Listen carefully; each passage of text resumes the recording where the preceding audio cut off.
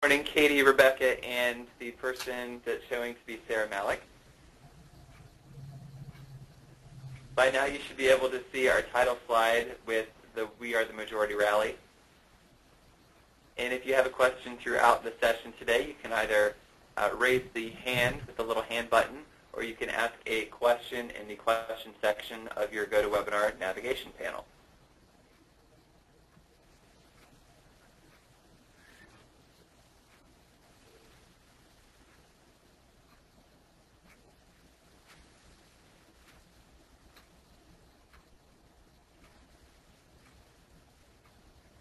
There are only a few so far that are logged in of those who have registered for today, so we'll just give it a few more minutes and wait for those folks to get logged in. Thank you.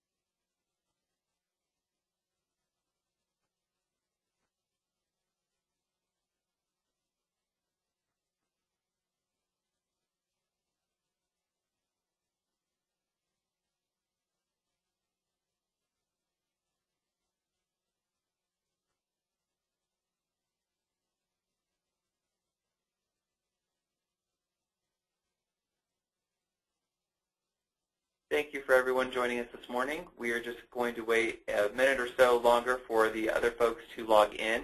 If you'd like, or if you have a question or would like to comment, you can either raise your hand in the hand section of the GoToWebinar navigation panel or ask the question in the question section.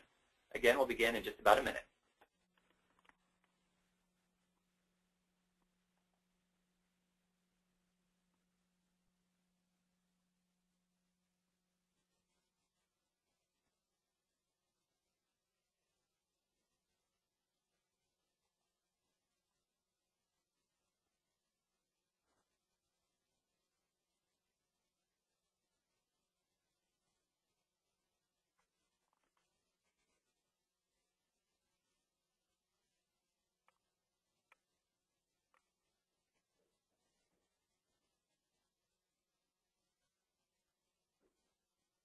As we're waiting to get started, just wanted to let you know about the GoToWebinar 800 number should you have any problems, and you can call GoToWebinar at 800-788-7254. Again, that's 800-788-7254.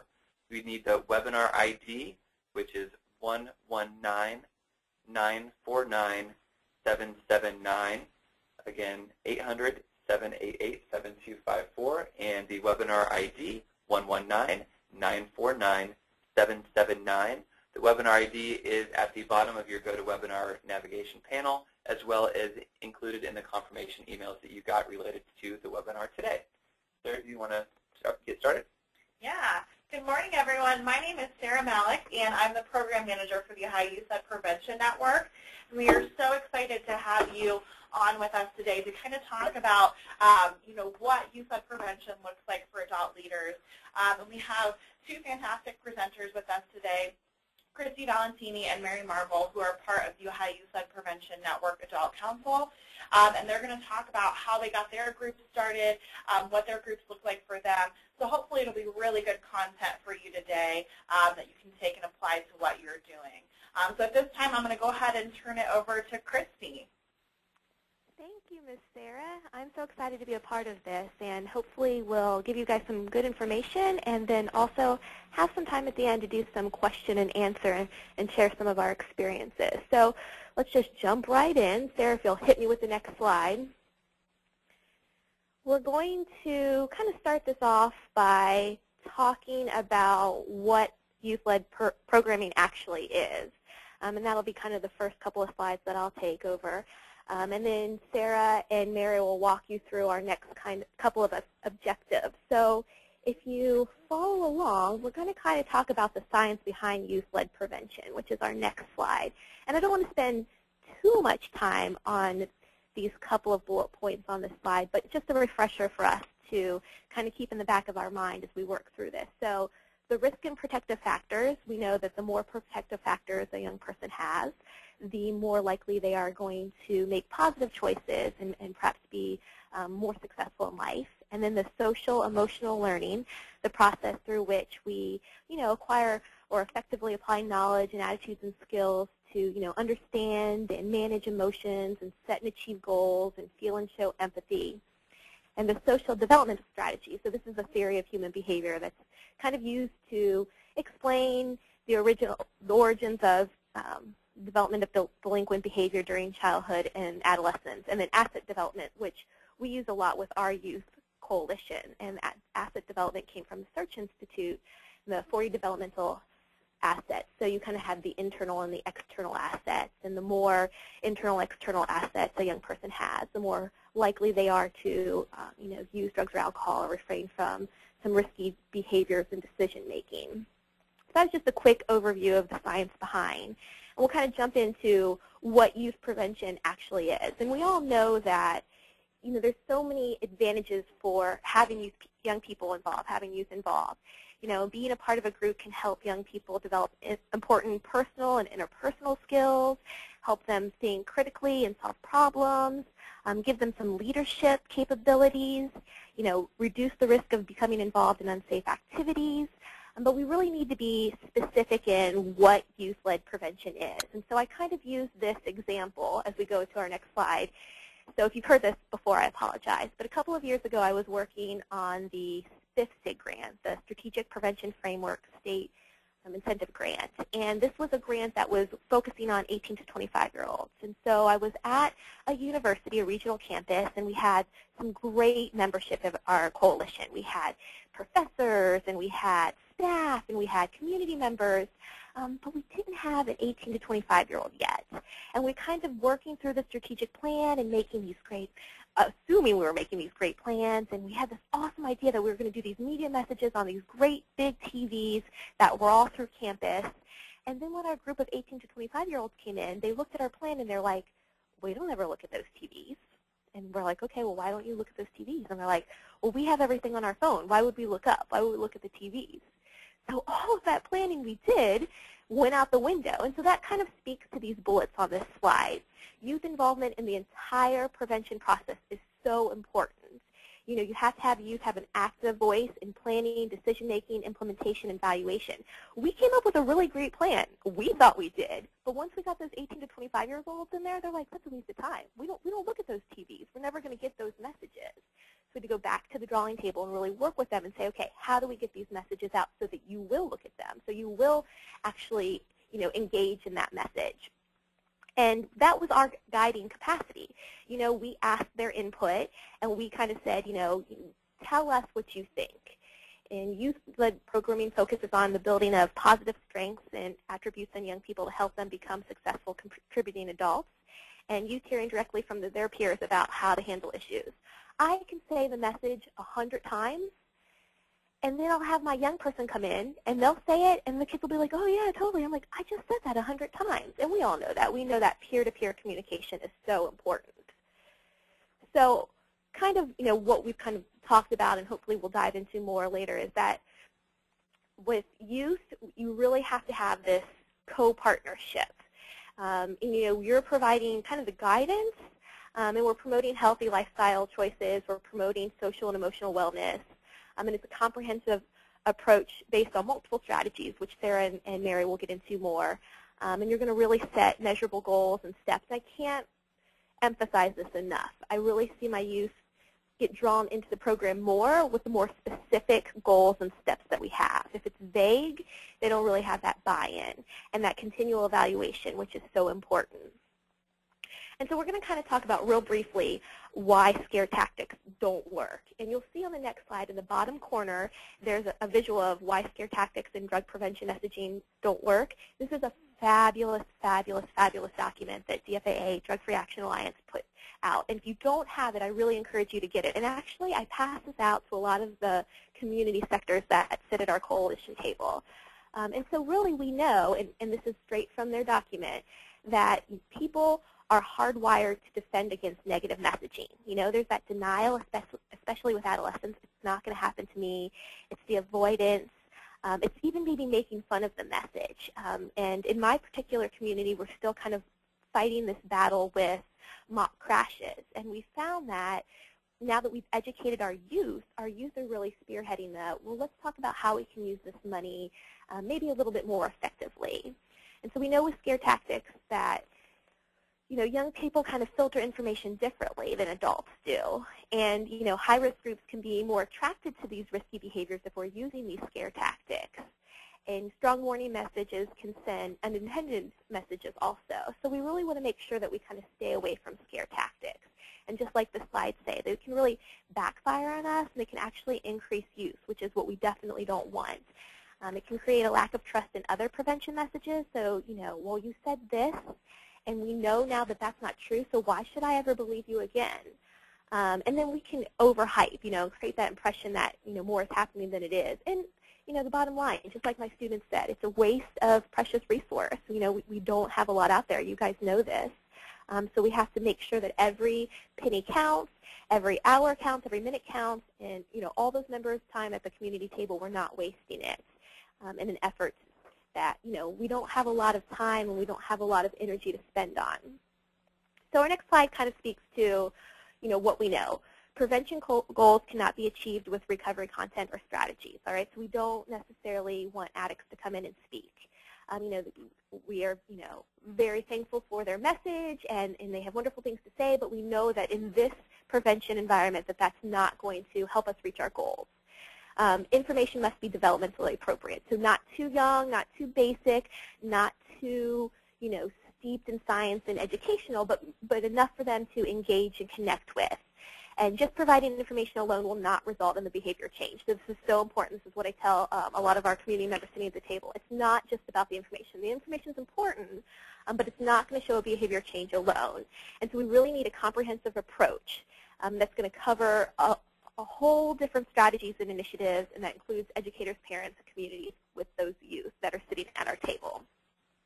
And then so important, this is a great slide too. So youth-led prevention is not us, not adults, telling youth not to do drugs. It's not just recruiting youth to a single activity. And, we see this a lot with coalitions. It's not having that token youth on the adult board that just sits there, that doesn't necessarily say anything, but we check the box that we have that youth member there. It's not smoke and mirrors. It's not the youth doing all the grunt work.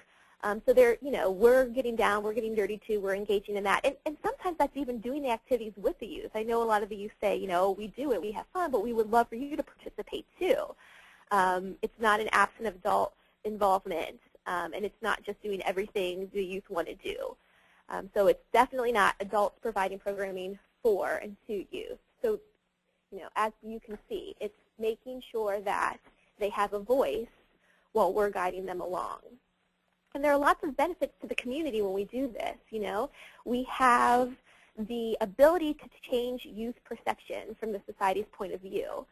And you can see that, with those developmental assets, having them feel connected and part of the community, having them feel like they're, a leadership role in the community is one or more of those developmental assets that will really help them succeed and make healthy decisions. And we really want to make sure that, those misperceptions of the norm are corrected, those social norming things that we have the power to change. And so the benefits of the youth-led prevention for your program, just like the next slide says.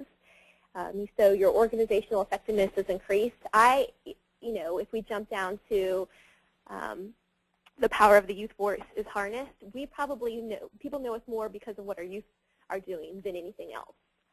Whether that's through social media, whether that's through the activities they hold out in the community, or whether it's just by word of mouth with the youth. That's probably our most powerful way to get our message out, or way that people recognize us, are the youth themselves. And then additional benefits on our next slide are that the youth involved for positive youth development, just like I said in the beginning, all those leadership skills, those planning skills, those the social competence, those positive values, all of those things that we really want to see in our youth as they transition into adulthood to make them successful, make our community successful, make our program successful, all of that empowerment, which is so important, and we really want to see continue to grow and grow and grow. So with that, I'm going to go ahead and hand it off to Mary, who is going to talk about some strategies.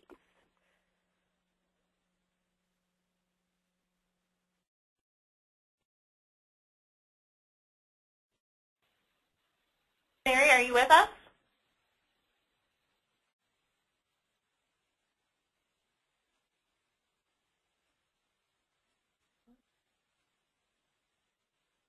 Just a moment, everyone. Hopefully Mary's got her stuff on.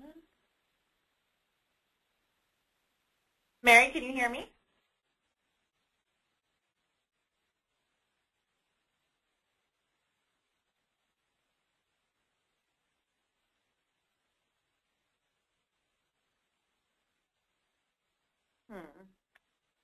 Well, we'll wait a couple of minutes. I'm going to go ahead and advance to the next section, and then we can kind of go back and talk about these strategies. Hopefully Mary can come on with us so she can go over that. And I apologize. Sometimes we have technical difficulties with these webinars. But, the beauty of it is that we get to bring everyone together to talk about things without having to be here in person.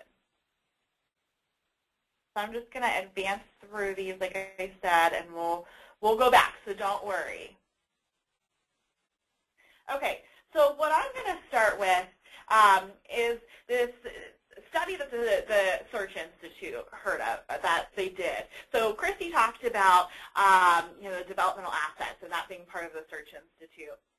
So this is a study they did. And so they used these different things that you see here on this screen, your personal power, community problem solving, civic involvement, comfort, expressing voice, leadership. And they use these things to measure teen voice. So when we're thinking about teen voice, like the slide that Christy went over earlier, they really did a comprehensive study to kind of go over these things, and these were the key findings that they had on that. And so that's a good segue into the adult role, which is what these academies that we're all going to is really going to be about. The adults are so important in youth-led prevention, and I think oftentimes we say, it's all about our kids. Our kids are doing all the work, and yes, they are doing all the work, and they're fantastic. And without them, we wouldn't have youth-led programming.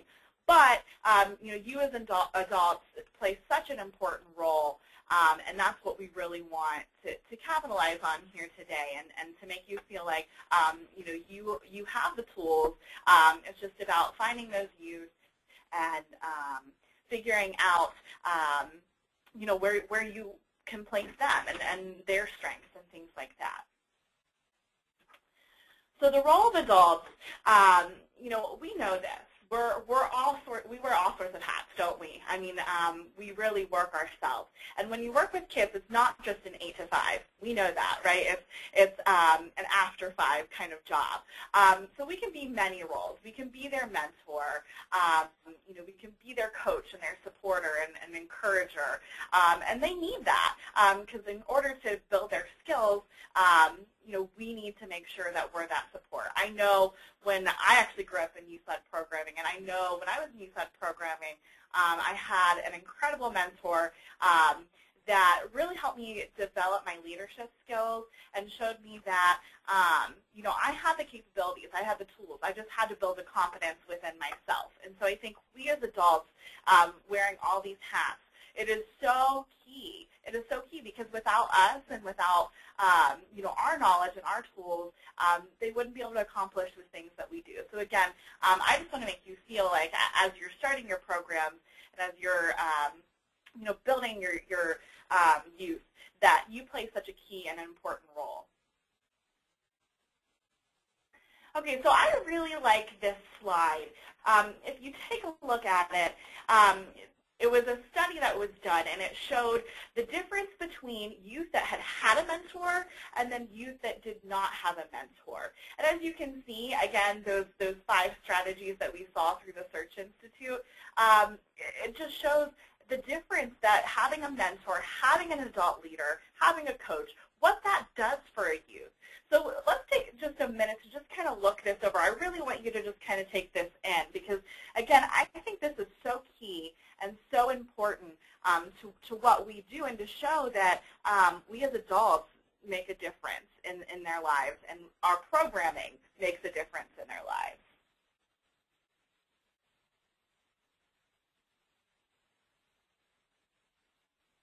Okay, so this slide is really key.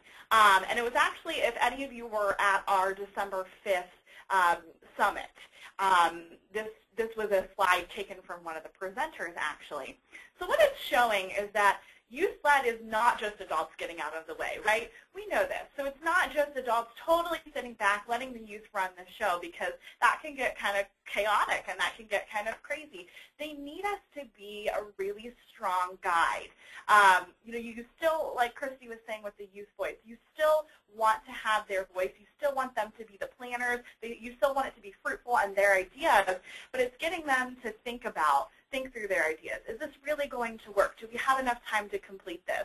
And I'll talk more later, but our youth have actually worked really hard on a strategic plan this year to kind of help plan out their year. And one of the things that we had to keep mentioning to them, because we only meet once a month, is that, this is a great activity. This is wonderful. But what are the resources that you need? And do we have enough time to complete this because we only meet once a month? And things like that. So it's really important to remember that, because I think a lot of adults in youth-led prevention think, well, we just have to get out of their way. It's everything the youth want and just let them do everything. And that's not necessarily the case. We really want to be strong partners with our youth because we need to be garnering what they're doing and building those skills. So again, it's very much a balance. And I like this slide because it has that kind of balancing act. So, it's a balance of the adults stepping back when they need to step back and letting the youth talk and not taking too much control, but it's also letting the youth step forward and feeling like they can have a voice. And again, it's asking those sort of facilitating questions and making sure that they're staying on track with what they said they're going to do. So again, this is just another great visual for that. So, you see at the top it says the stepping forward, and then it's, again, that balancing. So what we're trying to do as adults is we're trying to create space and structure. We're trying to build their capacity. We're trying to encourage participation, support their voice, and provide resources, right? That's what we're doing. And so, again, you constantly, as an adult, have to check yourself. And if you need resources for that, there's 2 great resources that we have here at Drug-Free Action Alliance that we found that you can look at yourself as an adult leader and evaluate how you interact with your youth. And then there's also a community or an organization checklist. You can evaluate, is your organization on board with your youth? Are they doing what they need to be doing to garner that youth-led programming? So this is, again, a really important slide and really important for us to think about. And I just encourage you to constantly be thinking, no adult is perfect at this, right? I mean, and sometimes your kids have to check you.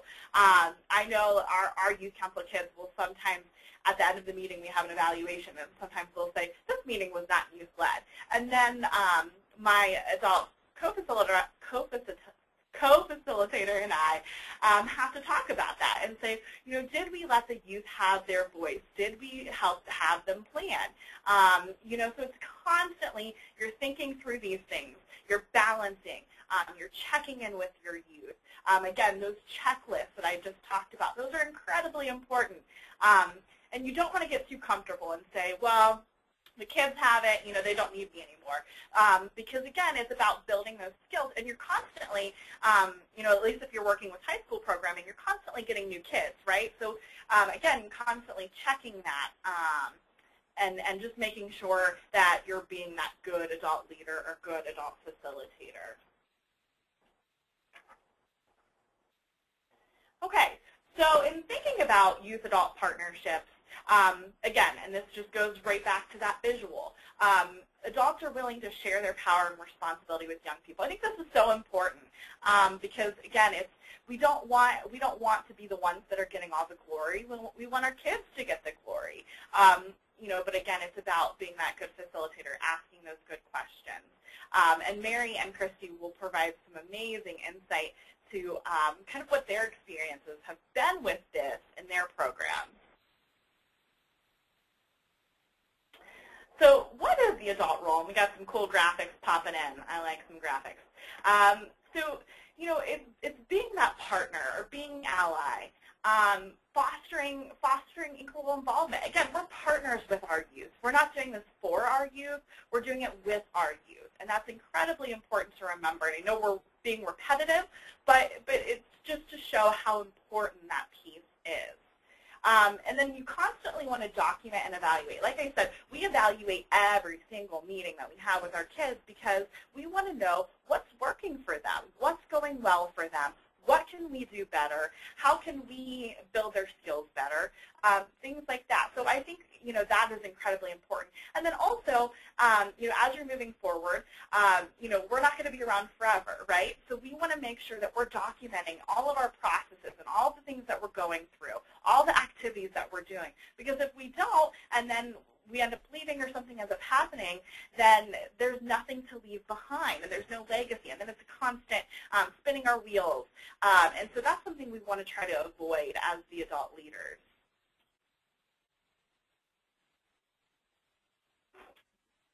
Also, oftentimes, and I will admit I've had this issue too, sometimes you just say, well, they can't handle that, or this is what they can handle. We put them in a box, right?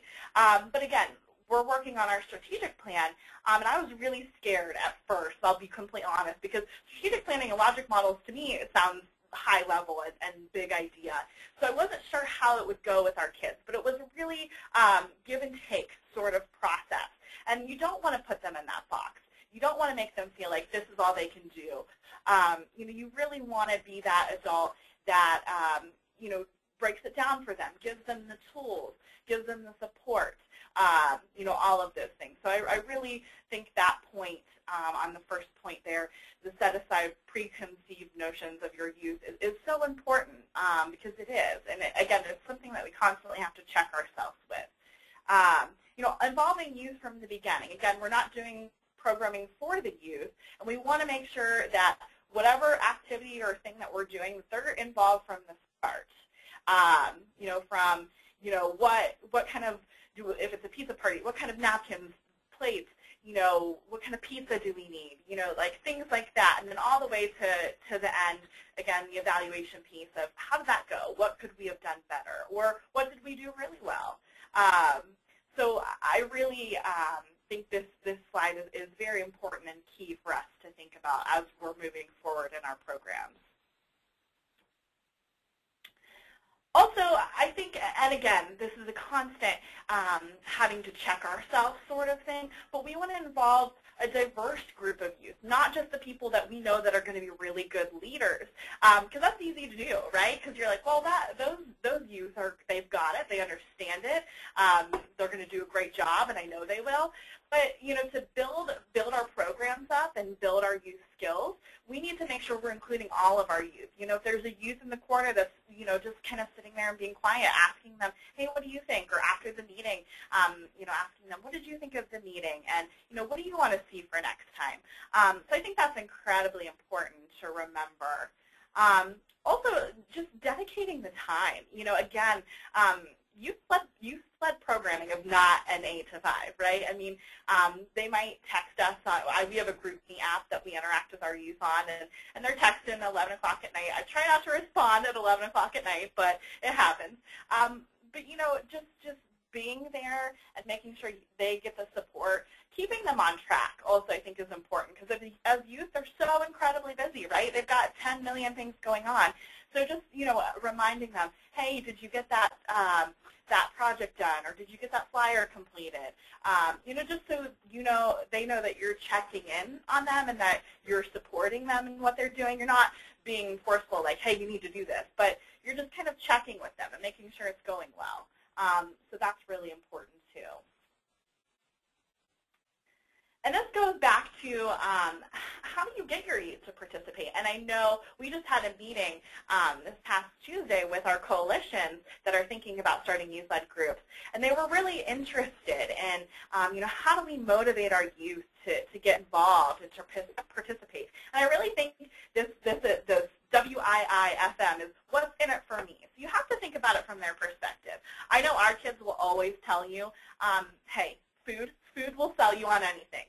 So, food, what day do you want to have your meeting? If there's a ton of sporting events on a Tuesday evening and you're having your meetings on a Tuesday evening, is that really realistic? So we really have to be flexible with our youth and make sure that we're on their level and meeting their needs. Obviously, being energetic is so important. They're going to know when you're fearful or when you're not hyped up. They're going to know, and they're going to walk all over that.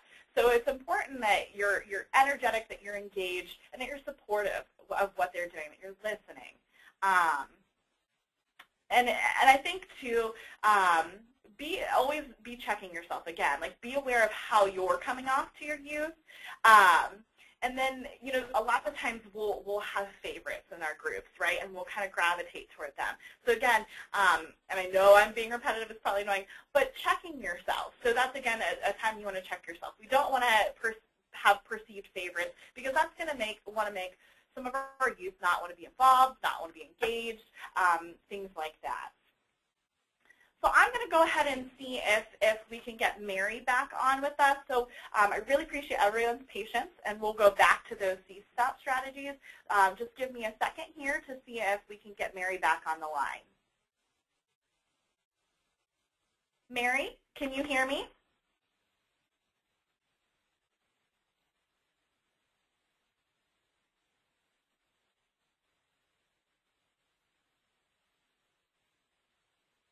Mary. Hello? There she is. Okay. Hello? Yes, we can hear you. Well, okay, good. I just muted and unmuted myself, and that seemed to fix it. I don't know what happened. But anyway, we apologize for that.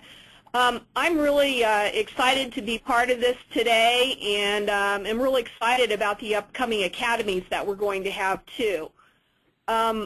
Sarah, are you going to go back to the CSAP strategies then? Yep, I'm heading back.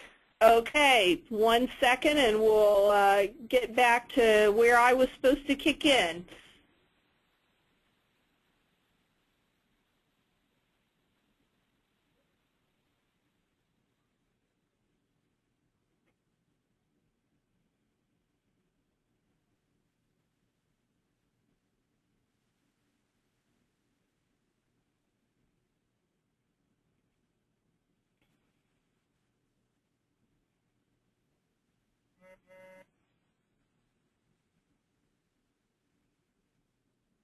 Okay, you should be good, Mary.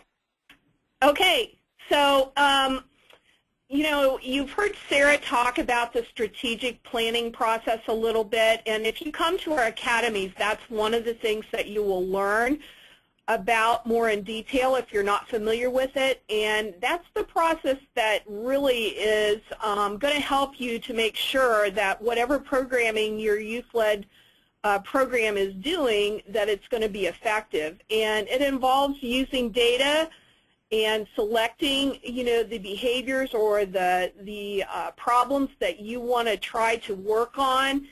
And then once you do that, you need to have strategies that you're going to use to accomplish the outcomes that you're striving for.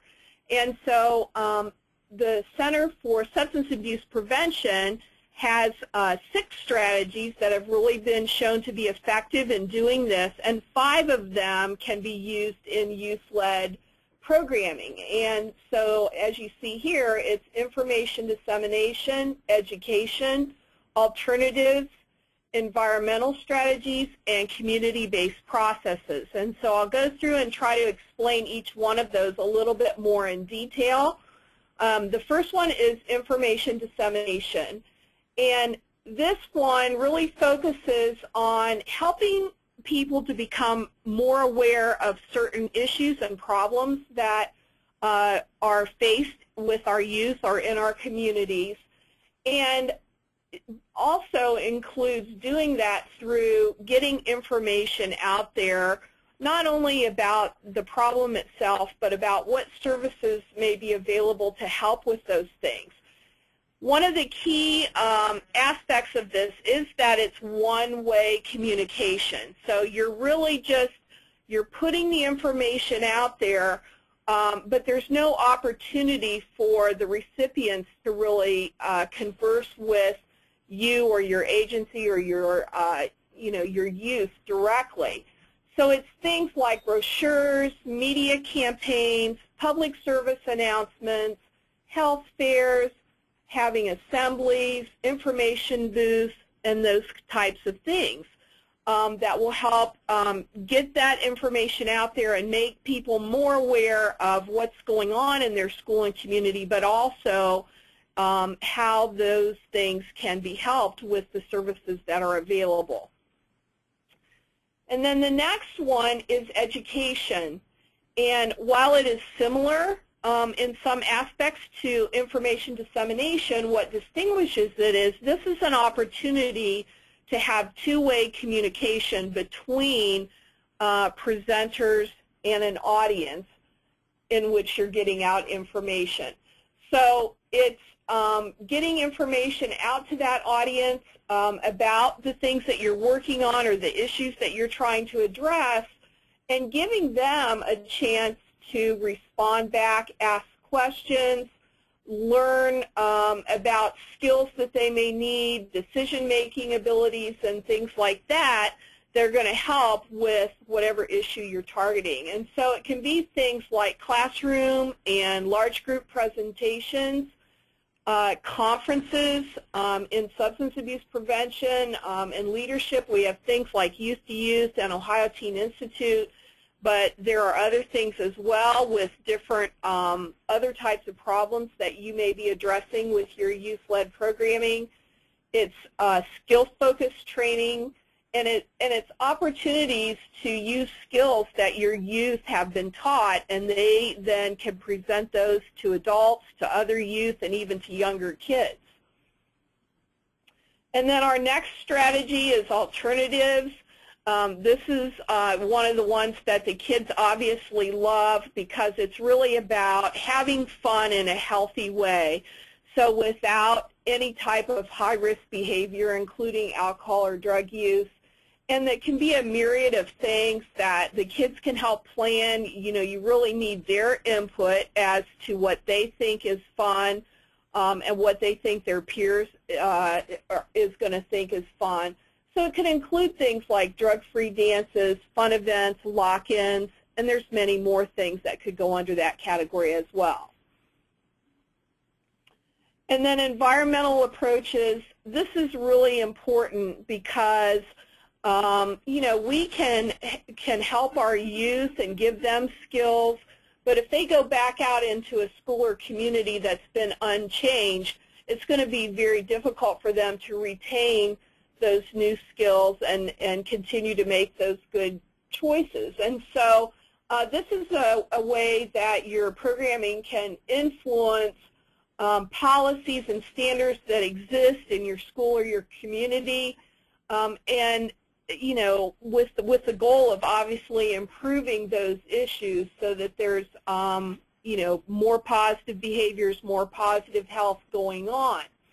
And so any kind of social norming campaign, so often kids think that everyone's doing it, whether it comes to sexual activity, alcohol and drug use, and those types of things. And we really need to do some social norming campaigns with them to help them to realize that that's many, many times not the case, that the majority of kids are making good decisions.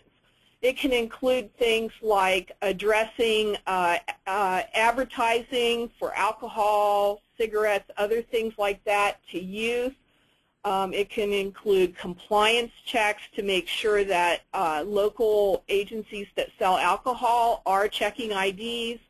And it can be other things that are going to address the conditions in the school or community to try to improve them, to, again, make them a healthier environment for our kids to be in. And then the last one is community-based processes.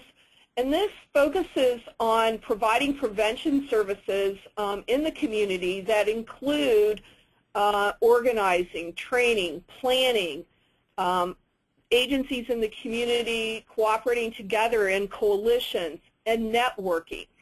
And with all of these strategies, it's really important. You don't want to just choose one or the other.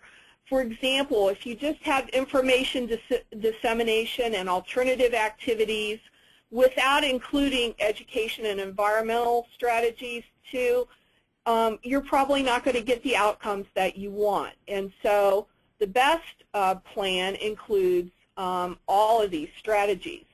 And so with the community-based processes, it can be, again, things like having a youth advisory board for your program, doing fundraising out in the community that makes people aware of what you're doing as part of that process, public service announcements, getting out there and doing some community service, having a town hall meeting, having a meeting between schools and community agencies, having coalitions that involve partnerships between schools and community agencies in your community. All of these things would fall under community-based processes.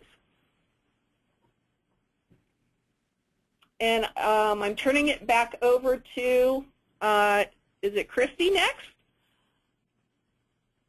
No, it's actually me, Mary. Okay, sorry. Back to me again. I'm going to click through these slides again. Just as review. That's what we're trying to do. That was really our goal. I'm going to talk about the Ohio Youth-Led Prevention Network now and what we do. And then we're going to each kind of go through our programs and talk about the different applied skills and things like that. So hopefully this piece will really benefit you. So take some good notes, whatever you need to do, because I think that's the biggest part about creating a youth-led program is having other ideas and other people to bounce ideas off of. And that's what we as the Ohio Youth-Led Prevention Network want to do. We want to be the connection to all of your groups to provide those resources, to provide the training, things like that. So don't hesitate to reach out to us as you're developing your program. So again, my name is Sarah Malik, and I'm the program manager for the Ohio Youth-Led Prevention Network. And just to give you a little background on the Ohio Youth-Led Prevention Network, it was actually a few years ago, the Department of Ohio Mental Health and Addiction Services, which is our funders, reached out to Drug Free Action Alliance, apologize for the cough, and said, we really want to do something around youth-led programming. What can we do? And so we ended up getting grant money to support that. So basically we developed a plan for them that we wanted to provide training, we wanted to provide resources, we wanted to connect the groups across Ohio that were doing great youth-led work and provide support and evidence-based strategies, things that they could take. And again, like Mary mentioned, these academies that are coming up that I'll talk more about are so incredibly important for building those skills and for building that knowledge. So I really recommend, if you haven't registered for that already, to really consider registering for that. So the Ohio Youth-Led Prevention Network, when we first started, we reached out to our two biggest partners, which Mary mentioned, Ohio Teen Institute and Youth to Youth. So these are two of the longest standing programs in Ohio, and they really serve the largest youth population, and they have their own local groups. But they probably serve around 300 youth in total in their larger groups. They have a big conference every year where they get all the youth together, do some training, things like that. So we really reached out to them first to kind of be the first people to kind of help support what we were trying to do. And now we've expanded. We have about 200 groups in total that we're connected to, that asked for our assistance, that are a part of our adult council, that are a part of our youth council, which I'll talk more about. So again, Ohio Youth-Led Prevention Network is formed to really connect all of the groups across Ohio. Again, there was so much great work around youth-led programming, but we weren't able to document that. We weren't able to show it. And we and youth-led prevention, I think we constantly are trying to prove ourselves of like the great work that we're doing, and people sometimes don't always see that. So I think having this statewide connection to show these are what all the groups are doing, and this is the work that we're doing, and this is the support we have in Ohio, shows what a force we are. And as we're starting to gain more recognition, other states are looking to us to do some of this similar programming. So I really commend all of the Ohio Youth-Led programs for the work that they're doing. So also a little bit about the people that we work with. So we have an adult council and a youth council, and because they're in the community and they have community, school, agency-based groups, we really look to them to kind of push out what we're trying to do. So push out any resources or trainings or things that we have going on, like Mary and Christy. They're both on the adult council, and they're helping to present today. We have developed with our adult council a logic model and a strategic plan, which I will send out after the webinar so that you can kind of look that over. But they've spent the past 2 years working really hard on that. What is Ohio's needs? What do we need to be focused on? What does the data say? So they've been incredible partners on pushing that forward. And then the youth council functions very similarly, and I'll talk about, I'm sure most of you have heard about our big We Are the Majority rally, and the youth came up with that. And then this year, they're really working hard on their strategic plan like I've talked about. So we've taken them, we had a big training retreat. They're trying to expand their messaging beyond substance abuse prevention to include more groups. So, using mental health awareness. We have a student that wants to promote bullying awareness and things like that. So we're really trying to be more inclusive, and our youth is really good about keeping us in check with that. So our guiding statement, and this comes directly from our logic model, and this is what our youth used to create our We Are the Majority campaign. So it says the majority of youth aged 12 through 17 Ohio do not report substance use, physical violence, and mental health issues. The Ohio Youth-Led Prevention Network is dedicated to protecting and promoting the well-being of Ohio's youth. So this is what we used, again, to guide our logic model and to guide our strategic plan. And this comes from the data, the Monitoring the Future and the Youth Risk Behavior Survey, most importantly. So again, we took this, used it as our logic model and strategic plan. Our youth looked at it, and this is where they came up with the We Are the Majority campaign. And I want to spend some time talking about that because we're really proud of this social norming campaign that our youth came up with. So again, they looked at the data, they took the data. We were in our first year, and you said, we want to do something for Ohio that's big, that's bold, that shows that youth aren't making really bad choices like TV and media and everyone wants everyone to believe about youth, that youth are making good, healthy, positive choices despite what most think. So, we know a majority of youth are making good choices when it comes to substance use. We know a majority of youth are promoting good mental health wellness. We know a majority of youth aren't bullying. So these positive messaging. So our first year, we had 400 students, and they did a march to the State House just to kind of show the senators, the legislators, all of the important people that, hey, Ohio's youth are here, and we're here to take a stand that we're making good choices. And so it was a really successful campaign. So the next year we tried it again, did it a little differently, again a march to the State House, and had about 1,200. And then last year was our biggest, most successful rally. We had 2,000 youth at our rally.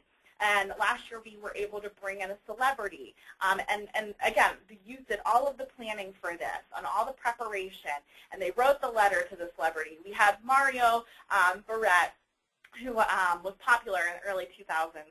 He has a foundation called the Mario Do Right Foundation, which works with youth that have grown up in homes of substance use. So he came in, and that was like that cool factor for the kids. Like, not only is our youth standing up and making positive choices, but we've had a celebrity connected with us. And we had several senators and legislators come and speak, and then there was a private meeting with the governor that the youth had. So it really just shows that the capabilities of our youth across Ohio, right? I mean, they're just doing such amazing things, and I just get so excited when I talk about it because it's just so amazing. So this year, we have a new partner, the National Alliance on Mental Illness. So these are students that have been through the system. And so we're working with them. We're going to do a resiliency ring along with our rally at the State House to show support for those that are struggling with mental illness and to bring some awareness around that. So we're still going to have the We Are the Majority messaging. And then it's going to be here at Clipper Stadium at Huntington Park. And it's just going to be a fantastic day. We have another celebrity coming. I can't release that information quite yet, but it's going to be just another great day for Ohio's youth to showcase the wonderful things that they're doing. So to kind of go back, we've looked at the Ohio Youth Led Prevention Network since the start, and how can we make it better? How can we make it more effective? So we've worked with Dr. Holly Raffel, who is a professor at Ohio University's Voinovich School of Leadership and Public Affairs. And she's just a phenomenal asset to our program. And she's helped us really develop this logic model and strategic plan of what we need. She went out into the community and surveyed youth-led groups that were already in existence on what we need better, what kind of resources, what kind of tools do we need. So she's just been a fantastic resource for us in our development of our logic model and strategic plan. So basically what we did with our logic model and our strategic plan is we wanted to develop this theory of change and to provide Ohio with a plan, with goals, and things that you can use in your communities. You can take the strategic plan and apply it to what you're doing. And again, like Mary said, those academies are really going to help you develop those skills to take that back to your community. Because it's not just about getting the paper, right? I mean, you really have to understand the steps that are taken, and it is a lot, and it's involved. But you know, don't get bogged down by that. You know, when I send it out and you see it, you know, really once you start taking the steps, it really starts to flow together. And again, those academies are really going to help with that. So with the strategic plan, again, we're trying to provide leadership, infrastructure, the background behind what we do, so the why behind the youth-led programming. And we want to just make sure that everything that we're doing in Ohio is effective and evidence-based. Christy talked about the scare tactics. We know that doesn't work. A lot of people like to use those to get a reaction. But you know, when you look at the research and you look at the science, those things just don't work. So it's about doing what works, and also, again, what's going to be a buy-in for our youth. What are they going to speak to? So having those focus groups, you know, things like that. So what we're working on this year, again, I've talked a lot about our Youth Council strategic plan and breaking that down. And you'll get to actually see our youth in a video if you come to the academies going through that process. So I won't spend too much time on that. But, you know, we really had to break it down for our youth. Again, we couldn't use those adult words. We had to just say, what are your goals for the year? How are you going to accomplish your goals? You know, what does the data say? Is this something you want to focus on? Things like that. So that's been a really key thing that we've been trying to work on this year. We're also trying to form more partnerships with our Ohio groups. So we've got the UMADOP communities, which primarily work with minority youth, and I was just at their conference a couple weeks ago, and so trying to work more with them and be more inclusive of their messaging too. And then again, the National Alliance on Mental Illness, the Ohio chapter, working with them on how can we bridge the prevention to the recovery, and what does that look like? So those are some things that we're trying to work on. We also are working really hard on a statewide youth-led directory.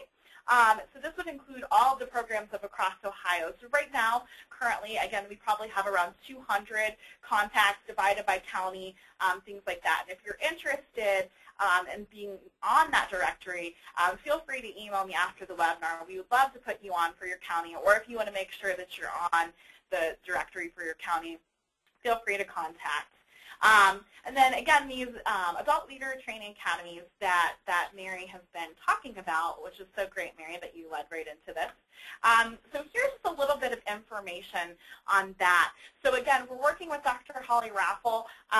There is some research, some science on the Holden model, and it's a theory on youth-led programming. So what we're doing in Ohio is we're working through this theory and using it as the catalyst or the why behind what we're doing. So Mary, Christy, and myself have been kind of the test pilot group for this messaging.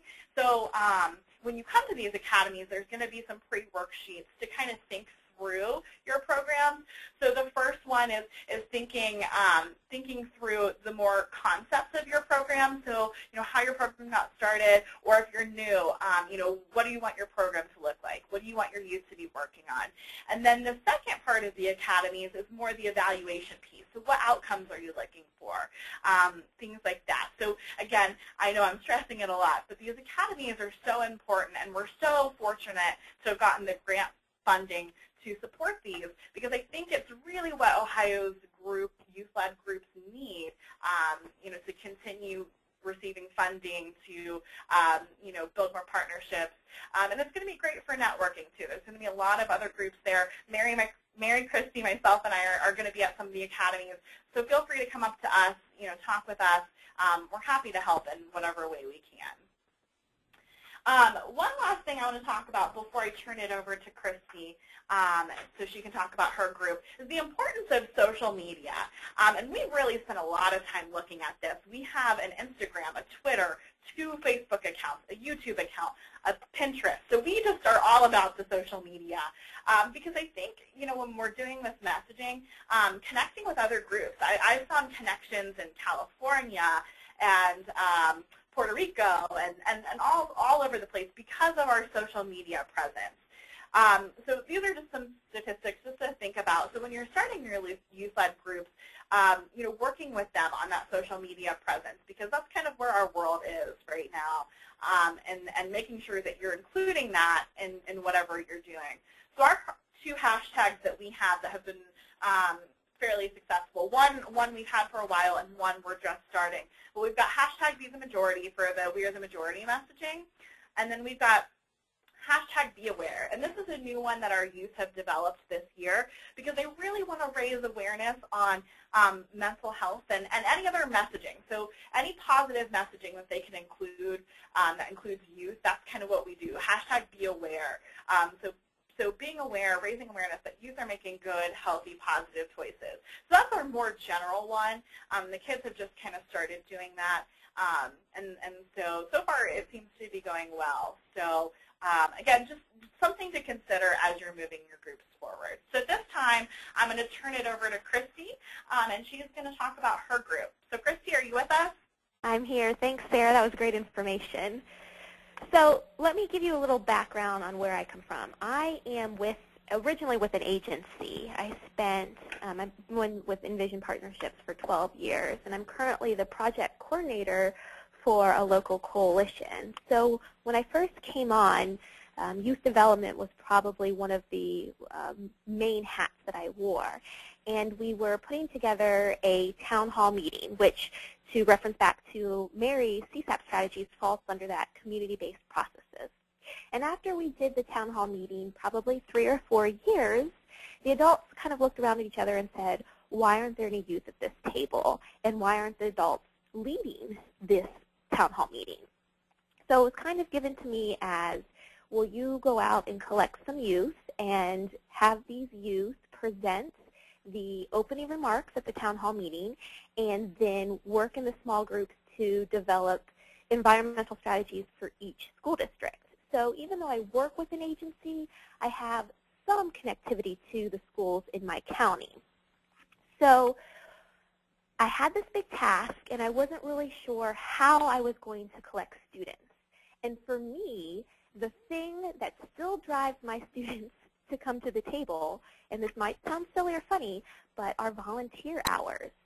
I go out and I say, do you need volunteer hours for your civics class, for your AP history class, for National Honor Society, or do you need letters of recommendation? And that's really how I begin recruiting my kids, getting my kids to the table. Now, that being said, there are some other tricks that I've learned being an agency and not connected to the schools. And kind of these are the tips that I've used, and I hope that they can be helpful for you also. So a couple of months ago, when school had been in for a month or two, there was a large population of students that was very diverse that were suspended as a result of marijuana. And when the parents came in, the parents said, well, it's just marijuana. What's the big deal? So this kind of disturbing or significant event that occurred in our community really kind of spearheaded an offshoot of my town hall meeting group. And they said, really, we want to look at, how many parents are actually saying this? How many parents are actually promoting this idea? And what can we do to counter-promote that? So that kind of created a separate branch of my group. It's at the beginning of the school year. You can always go into schools and talk about, do we want to start something off? Is there new information that just came out? Maybe it's prize data. Maybe it's information from a local group. Maybe there's some surveys or some focus groups. Are there youth in your community that, want to do something? They're spearheading and they're looking for some connection with an adult. Are there threats to the community? Is there a significant issue specifically concerning your youth that needs to be confronted? So these are all kind of little things that you can kind of build that foundation off of. And I wanted to kind of speak back to some things that Sarah said. So in addition to my letters of recommendation and my volunteer hours, Sarah's absolutely right. Food is a huge motivator. And I always have to have food there because they are hungry, hungry little hippos, as I like to joke with them. But they're always like, hey, Christy, what are you going to have? What are we going to do? But they also like to be visual, which kind of speaks back to what Sarah was saying about social media. So I give them the opportunity to stand up in front of 100 to 200 youth, peers, community members. I give them the opportunity to, film. We're going to film a music video to Sia's new Elastic Heart song with kind of an emphasis on mental health. I give them the power to control social media, even though I'm kind of in the background monitoring what they post. In addition to food and T-shirts and letters of recommendation and volunteer hours, that spotlight is really important too. And to go back to what Sarah says, we do our meetings on Sunday. Because I'm an agency, I'm not school-based, I found that kids are really super busy, and that's the day that they really have a little bit of free time. And so we meet on Sundays anywhere from noon to 6. Sometimes we meet the whole time, sometimes we meet for 30 minutes, sometimes we meet for an hour. Just to reference back to what Sarah says, that flexibility in meeting kids where they're at is really important. So we really want to build on that momentum. So we go back to those bullets. We want to make sure that we pull something that community has and that we can get our foot in the door, that we can attract members. And we really want to pull out a call to action. I will hang flyers if I have permission at schools. I'll go to, Starbucks. I'll go to Panera. I'll go to the movie theater. I'll ask some of my schools to put it on social media. I'll ask some of our local, events in our local restaurants and things to put it on social media. And those are kind of the ways that I get it out. I might only get 1 or 2, but that's 1 or 2 more than I had before. So after I kind of build that momentum, I'm always trying to get feedback. I, under the grants, have very specific things that I need to address or accomplish, but those might not be important to the youth in my community. So I'm always asking, is this something that you think applies to your school or applies to your peers or applies to your community? And if it's not, how do we work around it? What does it have to look like? What does it have to sound like? What are you willing to commit? Just like Sarah said, I have students who may not want to be in that spotlight. They want to be a part of it. They want to take pictures before and after. They don't necessarily want to give the presentation. So they'll do the PowerPoint, or they'll run the technology, or they'll be my communication director, where they'll send out text messages or emails, although they don't really use email all that much, or put out the social media. So there's really a way to get them committed and connected on all levels. And is it something you believe in? And if it's not something you believe in, they're probably not going to engage in it. So, how do we find that something? As we've developed this town hall meeting, our focus originally was outcall. We did one event, and that was a town hall meeting for prom and graduation. And we had the schools come together, and we talked about how do we have a safe prom and grad season. And after we did that 6 or 7 years, the students were like, okay, Christy, I got this. We're good. We can do this. Let's add other parts to it. And then after adding parts to the town hall meeting, they're like, well, what if we did this, or what if we did that?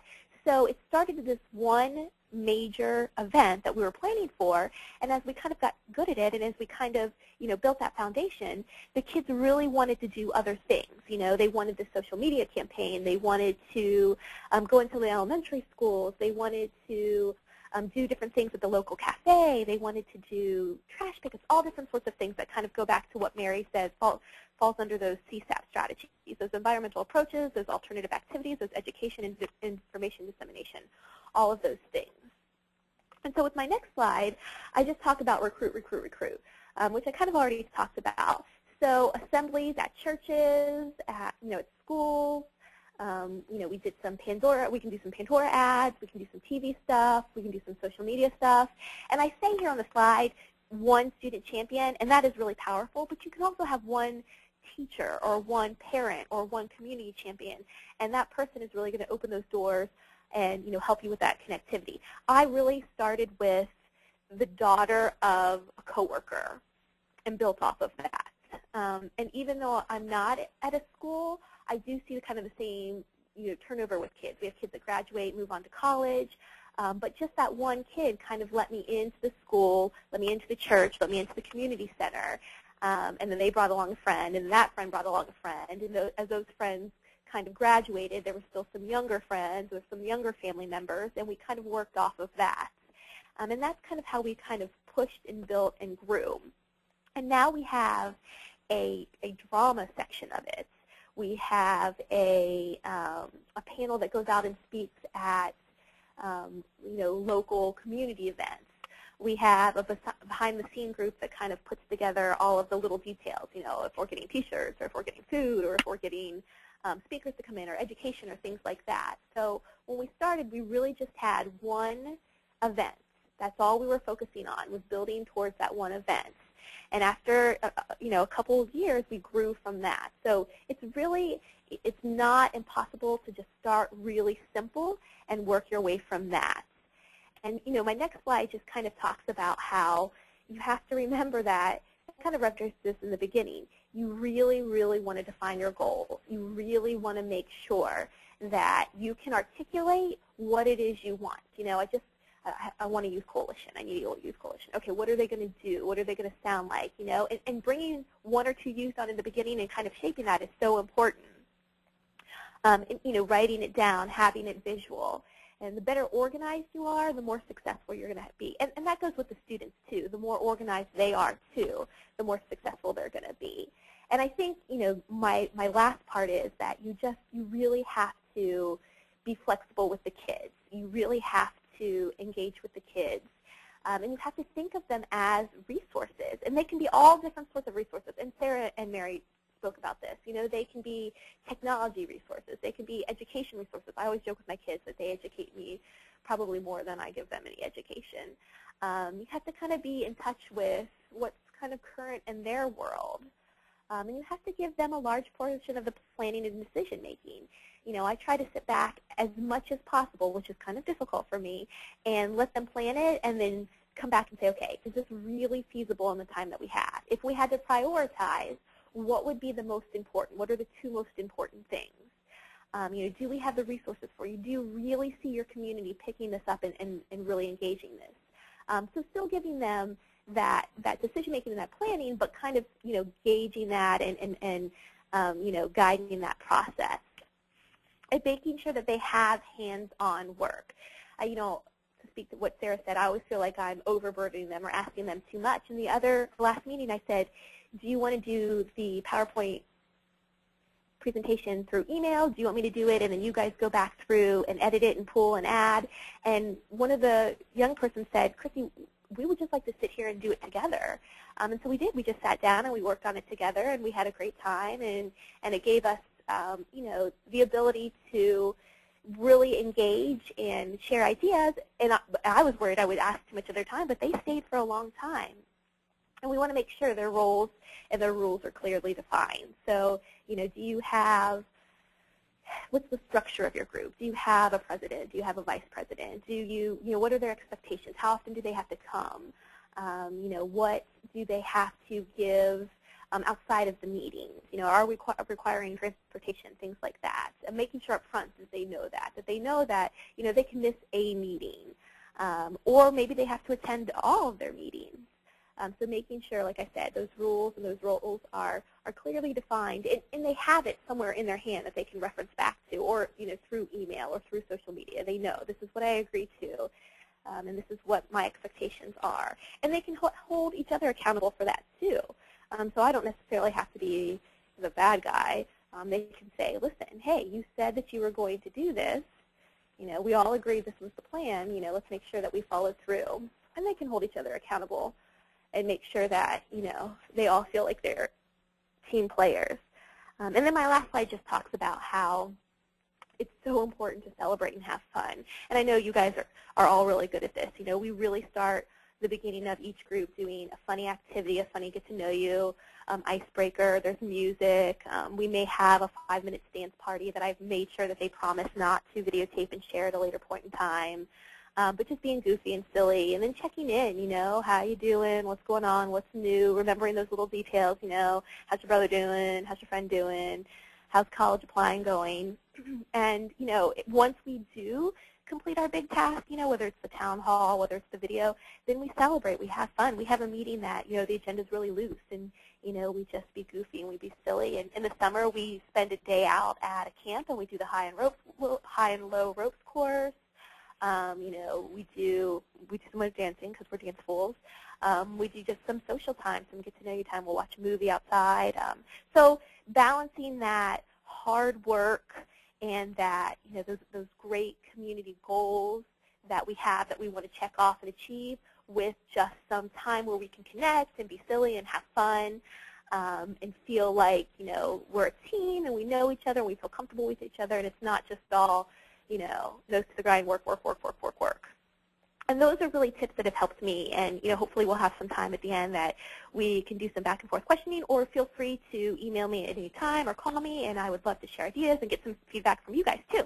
So that's the agency perspective, and I'm going to hand it off to Mary to kind of give you the school perspective.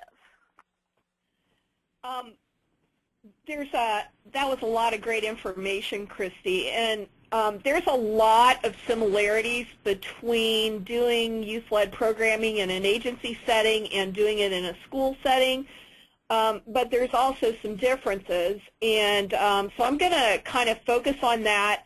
I have been doing youth-led prevention in a school system for 32 years. I've had different positions within the school as I've done that, but I've done the youth-led programming pretty much throughout my entire career.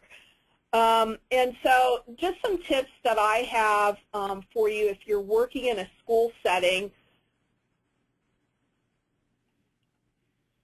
First of all, you want to make sure that you're going to have the support of your administration. That's going to be key in being able to carry out projects in your school and in the community that would publicize the program through the school.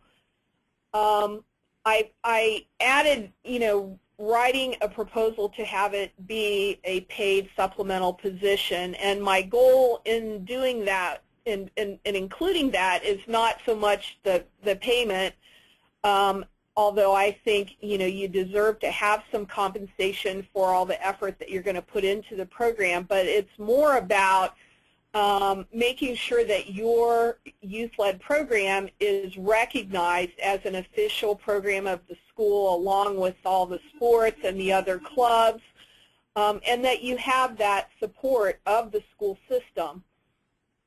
And then, you're going to need to decide on some basic requirements for joining and participating in the program. I would suggest holding an informational meeting for any interested students. And if you're starting out brand new, one of the things that you could do is to invite some students from another school that already has an established program, or if there's a youth-led program in your county or your community that you know about, have those kids come and talk, because what they say about what they're doing and how much they're getting out of the program they're involved in is going to have a lot more weight, obviously, with the kids than what you have to say. And I think that will hopefully motivate and inspire them to want to get involved at your school. You're going to want to hand out, what the program requirements are, what the meeting schedule for the year is, and if you're going to have applications, you would hand those out at that meeting. I think it's really important to let the kids know what the meeting dates are going to be for the whole year, so that they can get that on their calendar and try to work around that with their other commitments, because what I find is most of the kids involved are really busy in a lot of different things. And then once you have your kids that are deciding to join at the beginning, have a meeting with them, and then that's where some things may change, because now you're getting their input into what they see as, the purpose and the goals of the program, what they think the guidelines and requirements should be, and then you begin brainstorming with them what they want to accomplish, what their goals are, what projects do they actually want to work on. And, so again, it's really important that it's youth-led, and you're kind of the rudder that's going to keep the ship on course. Making sure that they're doing things appropriately as they're working on their projects. You're sharing your knowledge and expertise with them, but, they have to really have a lot of part in it, a lot of input, in order for them to invest in it and take ownership of it, as we've talked about, all three of us have talked about today. I borrowed from Youth to Youth, which is a great substance abuse prevention program for youth, kind of a youth-friendly way of talking about a youth-led prevention program if you're really geared towards preventing substance abuse in youth. That they understand that the goals are to get some accurate alcohol and drug information out there, to sponsor and include personal growth activities, and that would be for the members, but also for the other kids in the school. Having drug-free fun, that's the alternative strategy that we talked about with the CSAP strategies. And again, that's for the members of your group and also for the other kids in the school, or it can be for working with younger kids too, having your high school students work with younger students. And then the environmental change, and that's where your strategic planning really comes into play, what your goals and outcomes are that you're going to try to achieve, and that's going to include some environmental strategies, changing some of the things that are in the school and the community. They're going to so that that'll better promote healthy choices and healthy decisions for kids in all areas of their life. You want to get training, and if you're new, you need to get some training for yourself, and these two upcoming academies I think are going to be outstanding, and so that would be a great way to do that. There's of course lots of trainings available for both adult and youth depending upon what your group is focusing on, what issues your group is focusing on. Two great conferences that we've already mentioned that the youth can go to are Ohio Teen Institute and Youth to Youth. Both of those are in the summer. And then next slide, Sarah. Again, this is youth-led prevention, so, we need to make sure that in everything we're doing that the youth are the ones that are really giving input into what the group is going to work on. They're actually doing the work, and you're there to make sure that everything kind of stays on course and just to steer them back in the right direction if they start to veer off. Obviously, publicity is a key piece. I think continuing to make sure you have that administrative support, so invite them to one of your meetings and have the kids talk to them about what the group is doing. I have found over and over again that that is so much more effective in getting administrative support than, if I just go in and talk to my principal or whatever. Using social media to publicize your projects and programming, we've talked about that, but that's where the kids are. They're all about the social media, and that's what they're going to pay attention to. But you can use some of the older methods, too, in terms of having students write articles for your school or district newspaper, having them make public service announcements or videos for the morning announcements, posters and flyers and things like that. They love to do all that kind of stuff, and when they are the ones doing it, it's going to appeal to the other kids in the school. Network. That's a huge thing because you learn so much by talking to other people in the field to see what they're doing, what ideas they have, suggestions they may have for challenges that you're facing that they may have also faced. Again, these upcoming academies are going to be a great way to network with youth-led programming professionals from all over the state.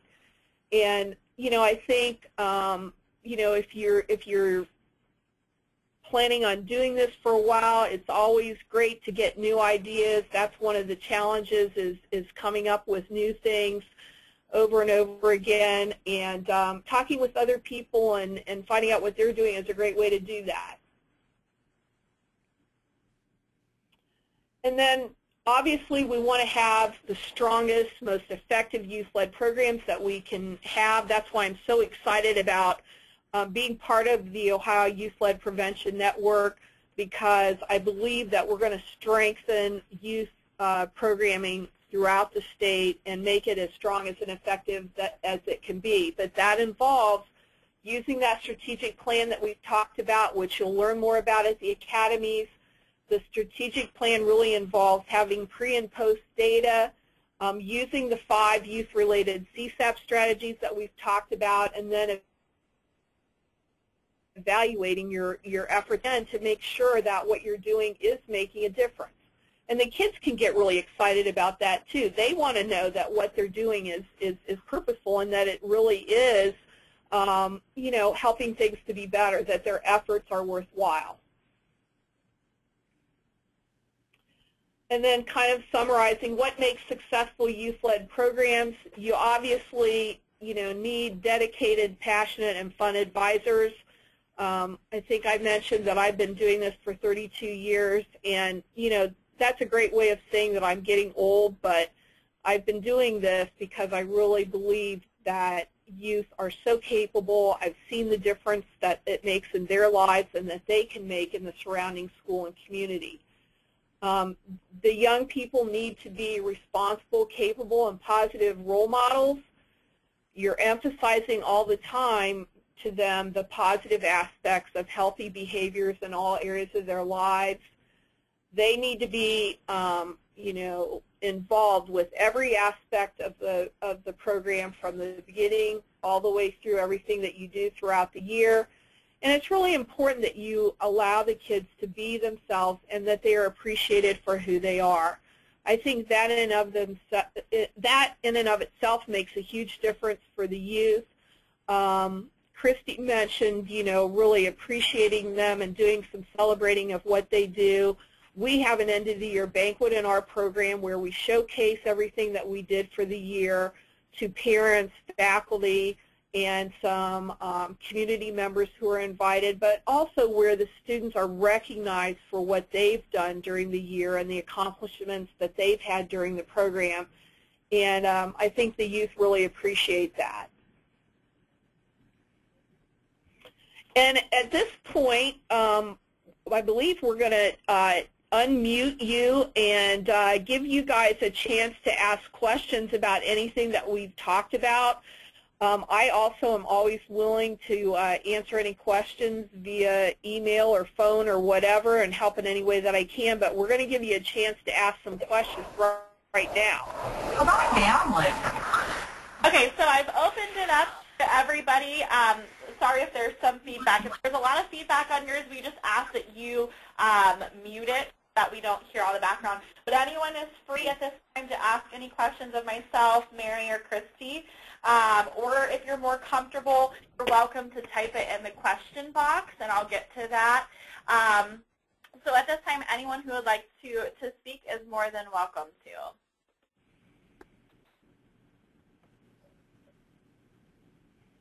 I have a question. Go ahead. This is Rebecca Miller from Sauter County.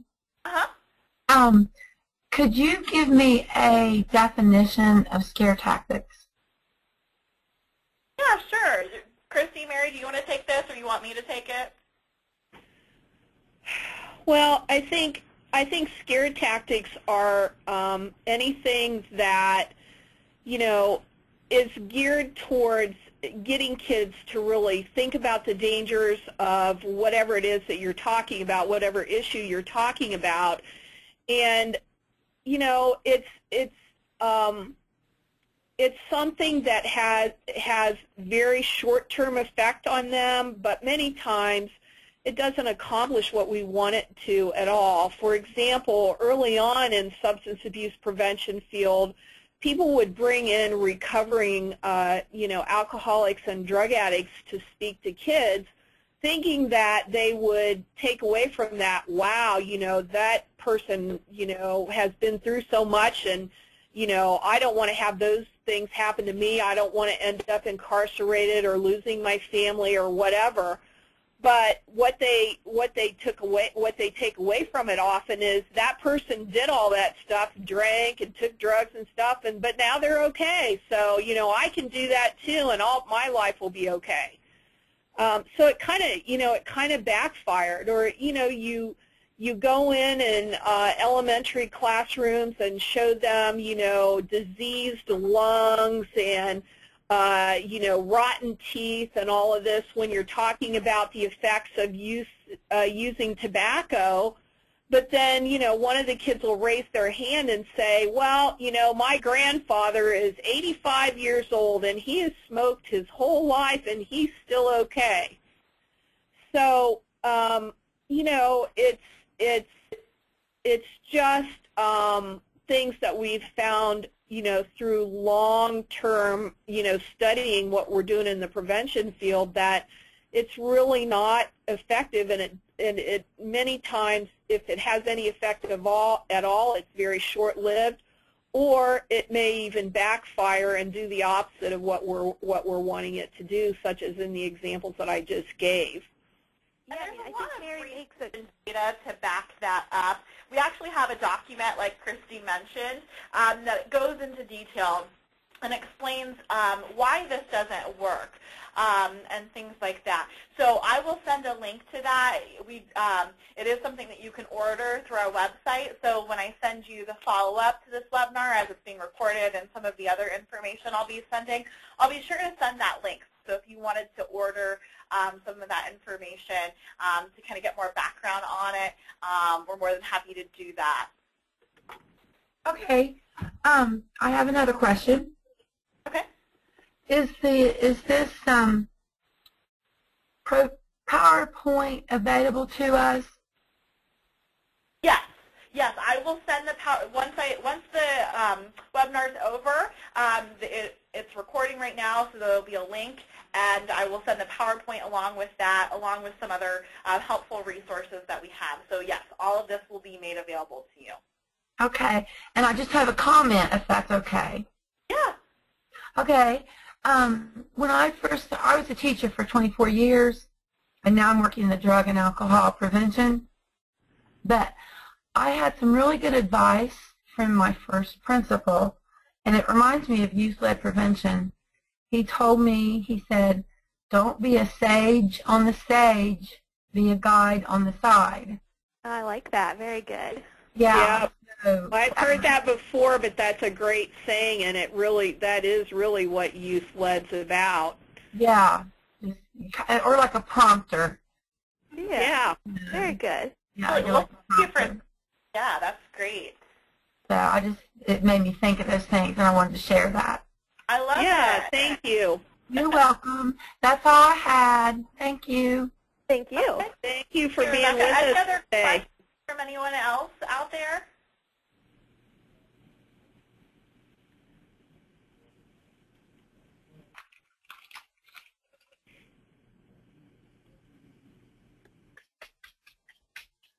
We feel like we can go out and start our youth-led programs. Well, I'm excited. I'm excited that all of you were invested today enough to listen, and hopefully it was helpful. Hopefully it gave you some background on youth-led programming and how you can really apply it.